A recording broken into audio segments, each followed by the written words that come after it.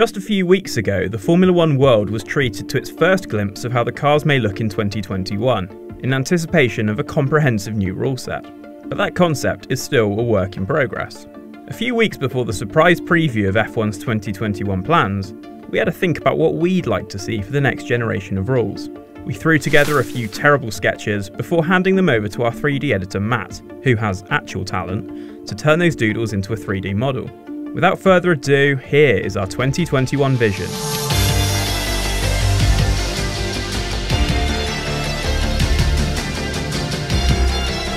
We don't have a name for it just yet, but Racy McRaceface is certainly off the table.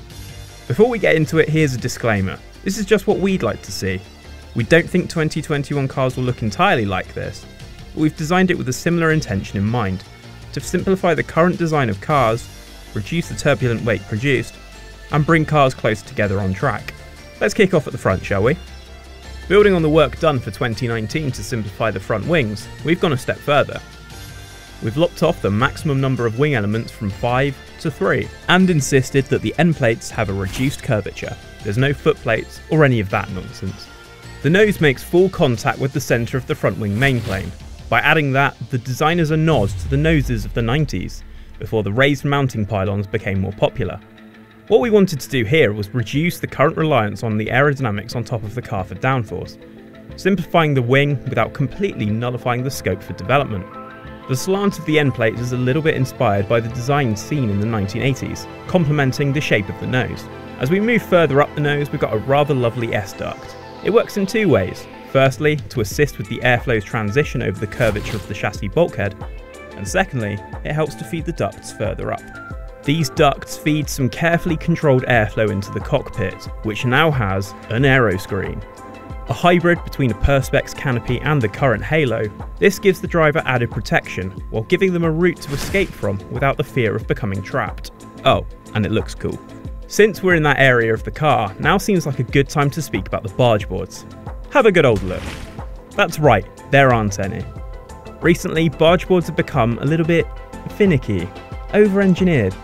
Of course, they're there to turn the turbulence coming off the wheels around the car, but the byproduct is a greater amount of unruly wake behind the car. And that's not something that's desirable for the racing when a car's following behind. So, we got rid of them. The floor has also changed, opening up some venturi tunnels to increase the amount of downforce produced on the underside of the car. The greater undercut of the side pods suggests more of a focus towards inwash on the bodywork, so aerodynamicists will be attempting to channel air down that path with somewhat limited resources available. Inspired by the split air intake currently used by Alfa Romeo, we've added that to respond to the changes in airflow produced by the aeroscreen. Situating the intake further back should give it a chance to fall into its path, to provide the engine with the right amount of air to function. The shark fin has also shrunk, again similar to Alfa Romeo's design this year, which had also been used by McLaren and Williams in 2019.